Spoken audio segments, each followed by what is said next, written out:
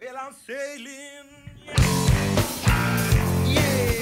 Now, hey everybody, welcome back to the second episode in the series of 10 that's going to see Rusty teaching us how to actually blow this short Reed Goose Call. So hopefully you've all done a little bit of homework. We still haven't received any video submissions yet. So if you are, what I expect for the most part is that you guys are all a little bit nervous and a little bit shy to send Rusty in a video. Listen, there's a $250 call package that's up for grabs here, and nobody is putting in any submissions yet. So it behooves you to send in a video of you doing your practice and all that good stuff. So with that being said, please watch this video, listen to what Rusty has to say, practice, and send in your videos. And that's enough of me talking, and let's send it over to the boss. Rusty. All right, everybody. Welcome back to round 2 of 10. Round 2 is going to be real short and real sweet because all we're going to touch on today is just the very simple moan. But before I just want to touch on what Damien was saying about the videos. Guys, girls, these are never going to be used in a public forum. So don't feel like you're putting yourself up for all kinds of embarrassment before and after. There'll be none of that. So I just want to be very clear on that. I don't want you guys thinking that you're sending videos in that are going to get played and people are going to be able to point and kind of giggle at it. It's not. The whole idea and premise of it is just to see who follows along and practices the hardest and improves the most over these 10 episodes. And whoever the most improved caller is going to win the free call and cup. That's all. Just a little perk for you guys. Nothing more than that. So with all that being said, welcome to round 2. I hope everybody got the basic clocks down pat. If not, just a message away. Shoot me a message. Be glad to help you. If this is well after the fact of November 2020 and you're hearing this in 2030, send me a message. It doesn't matter. We'll get you started. We'll get you going in the right direction. So let's talk about the moan. And when I say the simple moan on a short Reed Goose Call, all I'm talking about is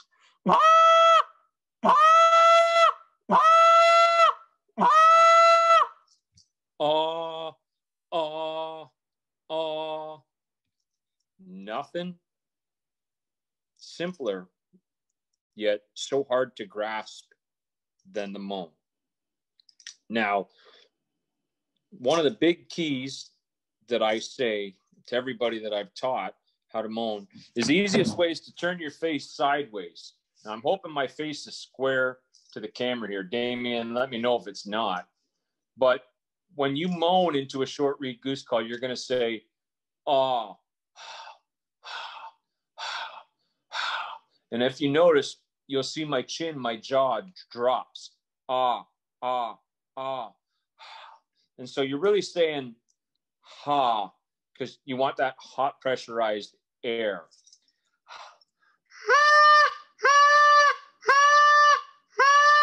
Again, you're focusing. You don't want your cheeks to puff out at all. You don't want, you want,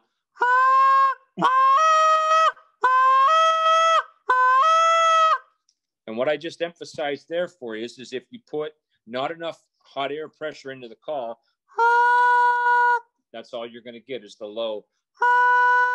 If you increase your air pressure as you start,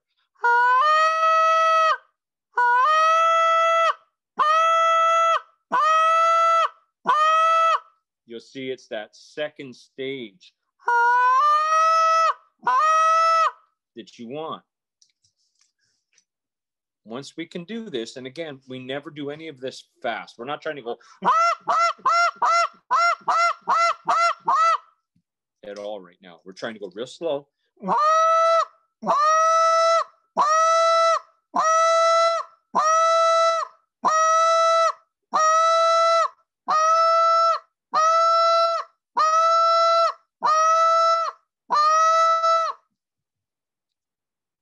we can do a handful of those, a real easy drill to learn how to get the moan better is what I like to call the siren. And I learned the siren from a gentleman by the name of Sean Stahl, who happens to just be a world champion goose caller. And what he always said was, oh, wee, oh, wee, oh, wee, oh, wee.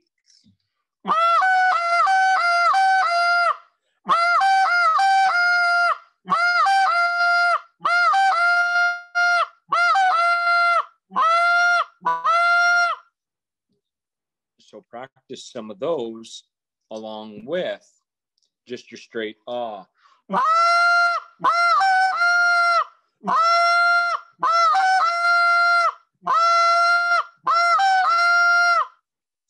And it's going to very much help you later on down the road when you start to add a little bit of speed into your calling.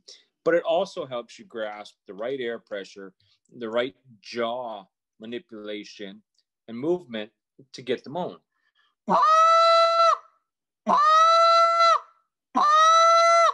And we're going to do the same thing with the moan that we did with the clucks, the huick, the gurrick, the huit, the gurrit, and we're going to do a little scale.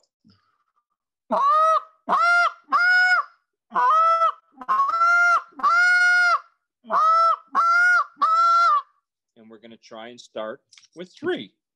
Now, eventually, you're going to be able to do 5 and then maybe even more. But on the moan, it's not as important to be able to do a whole lot of them. If you can do 3, you've got lots. So remember, ah, ah, ah, ah. That chin is going to drop. You're putting a lot of hot pressurized air into the call, a lot more than you would for the cluck or any other note. I think the moan really takes the most amount of air pressure moving forward to really get that sound, that whininess that you want.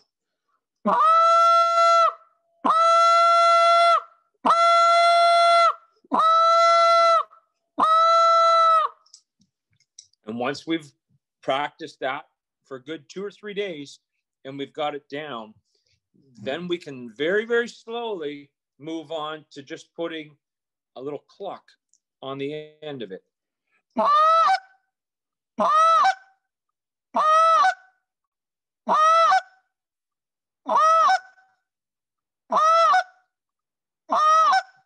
Now, you as the beginner caller, it's not going to be that crisp. You're going to mess up a ton of notes right at that transition from moan to cluck. Don't worry about it. Just remember that the absolute biggest key is that you take your time and that you focus on making it perfect, even if it's not perfect every time. Okay? As long as you don't try and get into a rush here, you should be totally fine. It's not a very difficult note to get the grasp of.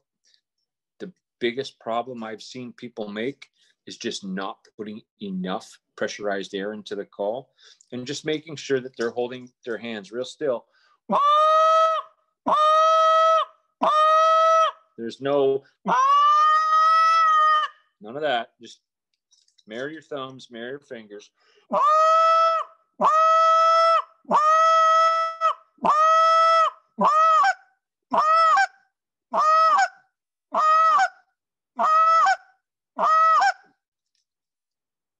And that's all we got for this week.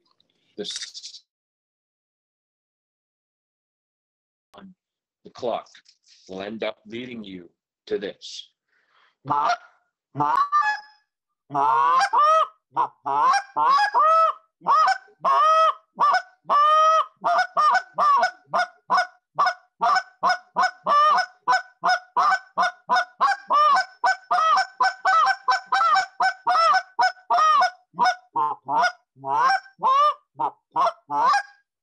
And anybody that tells you you can't go kill geese with just the simple cluck and the simple moan, I'll tell you right now, they're crazy, they're liars, and they're not anywhere even close to knowing what's going on. Clucking and moaning will kill you geese day in and day out. Are there notes that you're going to need to learn to add to your repertoire to make you a much better hunter? 100%. But just based on simple clucks, simple moans, as we start to mesh it all together, you are going to find that if you've never been able to do those notes before, you're going to start killing a lot more geese and having a lot more opportunities at geese.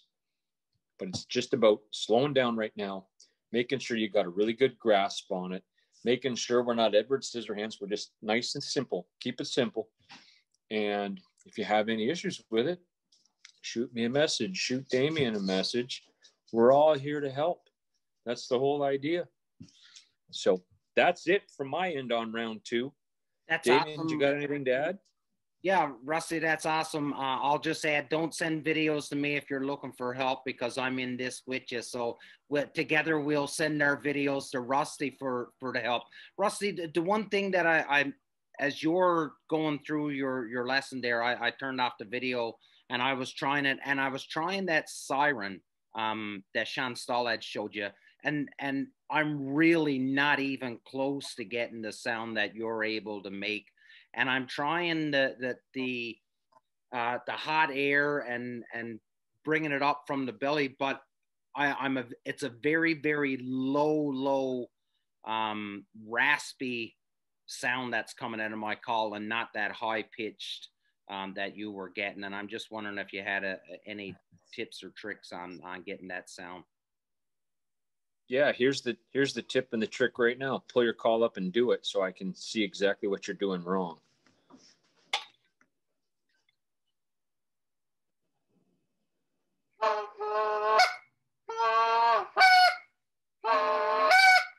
So I'm trying to do that ooh-wee or hoo-wee sort of deal. Okay, so you're going just like that, yeah. Right? Okay, you're doing a little buzz. You're not putting nearly enough hot pressurized air into the call. Bring that second hand up to the call. All right. You're going. Yeah. You need to go. So basically, and I mean, I don't have a pressure meter here to even try. I'm putting like 3 times the amount of pressure as far as the air pressure to go from. Okay, gotcha. And I'm just trying to go, right? Like, it's nothing I want anybody to practice, but I'm just trying to show. Not.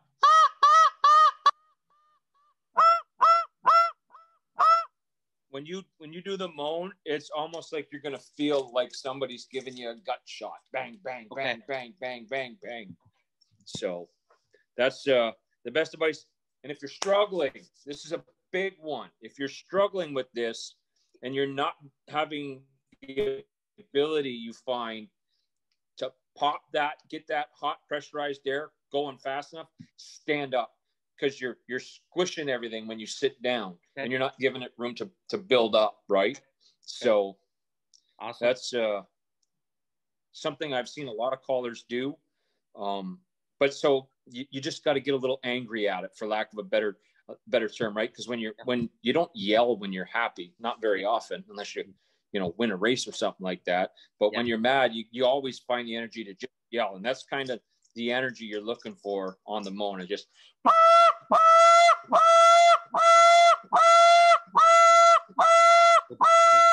you just good point. It's not a relaxed. Yeah. Yeah, I guess don't be afraid to glad you brought that up. Make it loud. Because that probably will fix. Yeah. Yeah. Yeah. We can always tune it down. It's real hard to control that real low soft ones with a lot of practice to get that pressure just to pop every time perfectly for you. Awesome. So, okay. Yes, awesome. Well, there you go, everybody. That's part 2 of this 10-part mini series that we're using, and we're really digging in on Rusty with Heron Game Calls, who's making probably some of the best calls right now in North America. And the guy can teach you how to call too. So, and you know, he's a friend. So how lucky are we? So that's your homework. Get your videos, send them in, because it really is as simple as just asking Rusty a quick question like I did, and he can pick out what your problem is right off the bat. Rusty, again, thanks for doing this part 2, the Moan. My video will be coming to you tomorrow after I get a full day of trying this. Thanks so much for doing this again. Last words to you, buddy. So round 3's next, kids. And here's what's going to be cool about it. We're going to put a little bit of round 1 and round 2 together to make it a little fun for you and make you get to that point where you can see a little bit of the light at the end of the tunnel. I usually wouldn't rush all this in so fast, but you know what? We got to give you a little bit of sugar. You've been on that no sugar diet for too long. So let's give you a little sugar. And then we're going to touch base on a note that I think is a real big one for killing Canada geese, and that's the spit note. We're going to go over the basic techniques on how to do just the simple spit. And then episode 4, we're going to get into some pretty sophisticated spit stuff. And by the end of episode 4, you're going to be a goose killer, I promise you. That's awesome. There you go. The gauntlet's been thrown down. So there's the challenge. After step 4, you should be having no problem to kill some geese. Again, send in the videos, ask the questions. If it's not coming out the sound that you think it should be, your ears may be playing some tricks on you, and maybe you just need an extra set of ears to listen. So send them in to Rusty. This is for this week. We'll be back again next week with step number 3. Rusty, thanks so much for doing this as usual.